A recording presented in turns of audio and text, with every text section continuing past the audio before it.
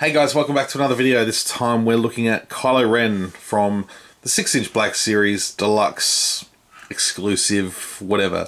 So you got the Luke on UC2, and here in Australia, I'm not sure where else, the Ray on Crate is a Toys R Us exclusive. And if you haven't got it, go out to your Toys R Us and get it now, because Toys R Us's are all closing down now, unfortunately, here in Australia as well. So following suit in the US, which is sad. But nevertheless, yeah, grab this one from Amazon. This is a great set. This is one of my favorites. The KYLO REN has become my favorite KYLO REN figure that I own. Now it comes with a base. Like the Ray comes with like a crate base, and Luke comes with a little UC2 set piece. This one comes with Snoke's throne room. I've currently got it set up. So if I quickly, before we get into the figure, I'll show you how I've got it set up. Now I've got my not regular series KYLO REN and Ray with Snoke and his throne. You can see the base there. So sort of battle going between them and the Praetorian Guards. Snoke is somehow still alive and watching. So that's my little setup. Alright, so let's look at the box before we get into the figure and accessories. I'll just move him out of the way. So really cool artwork of Kylo there on the front. I'm a big KYLO REN fan. I dig this a lot. There's a little write up there. I'll read it. After a stinging defeat by the Scavenger Ray, KYLO REN refocuses his efforts on destroying the Resistance. Though his powers in the dark side have increased, Kylo still has much to prove to his shadowy mentor, Supreme Leader Snoke. So a couple of other images on the front, as well as the different cape, which I'll get into shortly. So we open.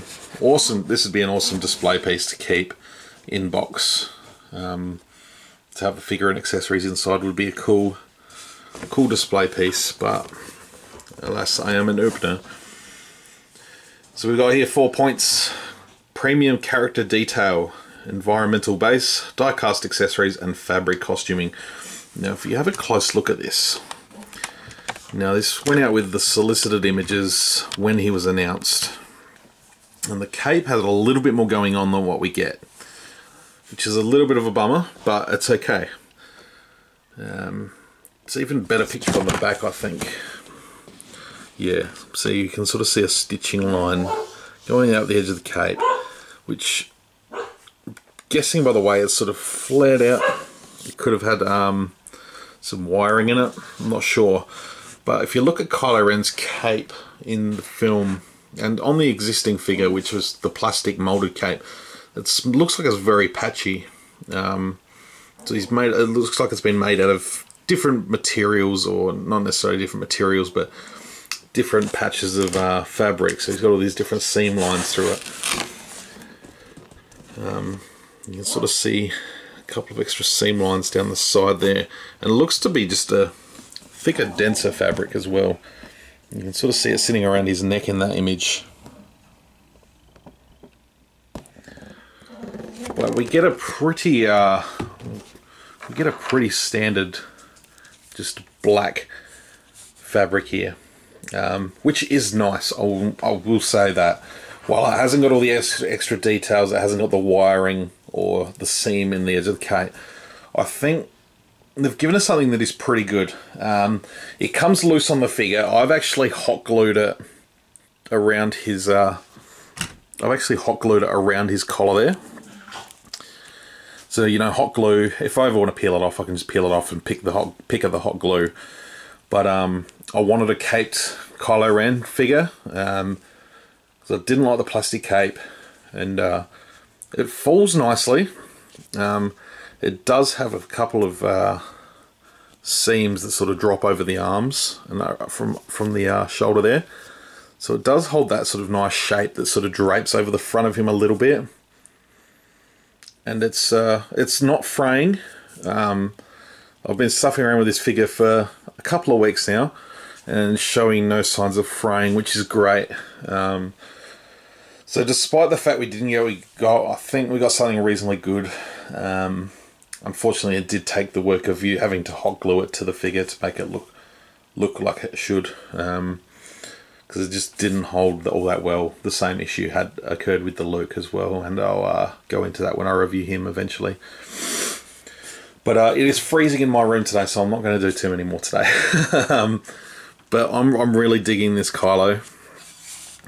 Accessory wise, he comes with his lit lightsaber, which is nice. It's a much better effect than the first one we got. It seems like they've got that down packed now, so that's good. And then little die-cast accessories. He comes with his helmet, which is head swappable, so you can swap this over. Although with the skin-coloured neck, it doesn't quite work, but it's okay. I would like to get another KYLO Ren at some stage and have a helmeted version, and that way I can just paint his neck black. So you can sort of hear it as it drops. It's die cast. Same with this hilt, which is nicely done as well. So it's cool. So for the most part, the figure is the same as the regular release KYLO Ren, just with a, I'm not sure if it's a new head sculpt or whether it's just painted a bit nicer. His skin's a bit paler, which is more accurate to me, and the bright red scar, which I was actually going to try and remove, but I kind of like it. Gives the figure a little bit more attitude. If it just focuses. There we go.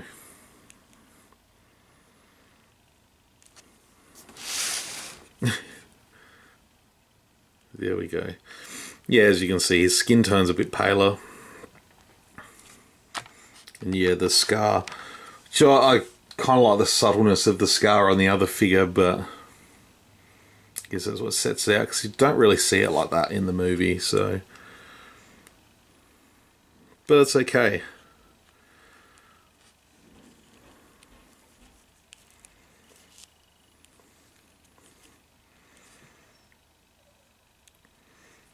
But yeah, I do like this figure a lot. It looks almost like a, with his cape and, you know, he's got his sword and his lightsaber.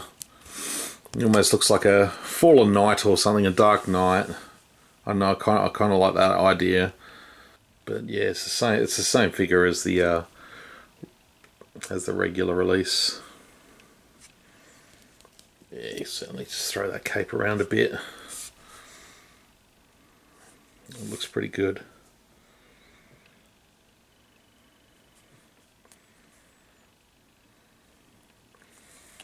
But I've got a little bit of a KYLO Ren shelf going at the moment, where I've got the Mafex KYLO Ren from Force Awakens masked. Then I've got the Black Series unmasked KYLO Ren in the middle, and then I've got this guy. So it's almost like a bit of a little evolution I've got going on at the moment, which is cool. So yeah, definitely interested to see what's going on with KYLO Ren come episode 9 in 18 months or something. It's a long way away. But I'm kind of appreciate the break between films now, I think.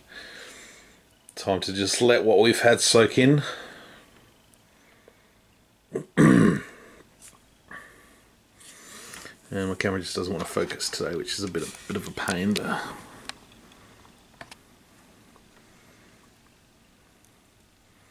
nevertheless, hope you've enjoyed this video. I hope I've done it a little bit of justice.